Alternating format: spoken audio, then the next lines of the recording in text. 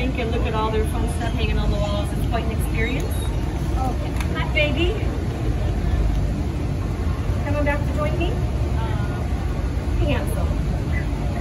Water, water, left, right, don't trip. Here we go. Hi, baby. Do you want to eat my boots or do you want fish? He tries to murder our boots on a daily basis. Ready? Yes, good boy. All right. So pelicans do not have any teeth, as you see. Gobble, gobble. California browns are a subspecies of the brown pelican. They're the smallest pelican in the world. They're also the only ones that would do that incredible aerial bomb dive into the water to snag those fish. In the wild, Bugsy would be hunting for fish like sardines, anchovies, and mackerel. These are lake smelt and night smelt, and he had one herring. So usually on any given day, between summer and winter, depending on what season we're in, he eats way more in the winter. But maybe 50 to 100 smelt a day. A couple of bigger fish throughout the week.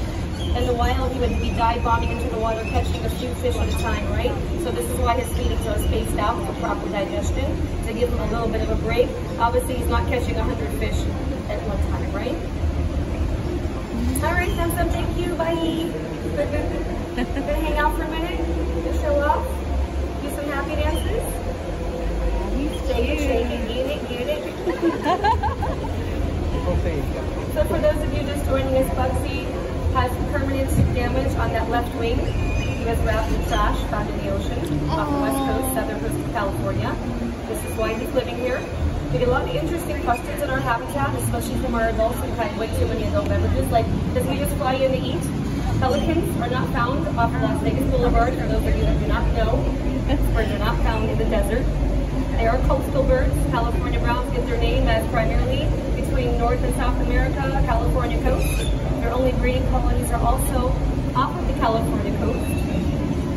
Unfortunately, back in the 70s, we almost lost this entire species because of chemical pesticides like DDT being used in this country. It was banned. And good news is in 2009, they were taken off of the Endangered Species Act. So always good news, right? We want all of these animals on this planet to remain here.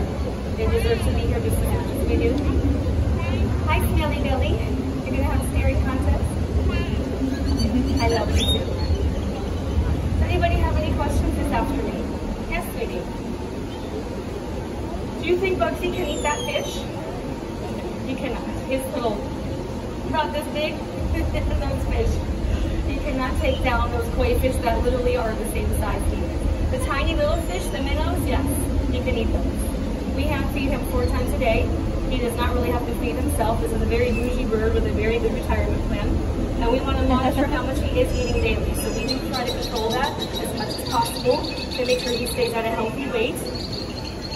And for those of you wondering, he's just super excited. Stimuli, food for most living creatures. Anybody have a dog at home? I used to have a large dog who would also shake, moan, and drool during the feeding times. Every day, all day, this is the same behavior. Nothing wrong with him. He is just very stimulated, lots of people, it's food time, lots going on, right?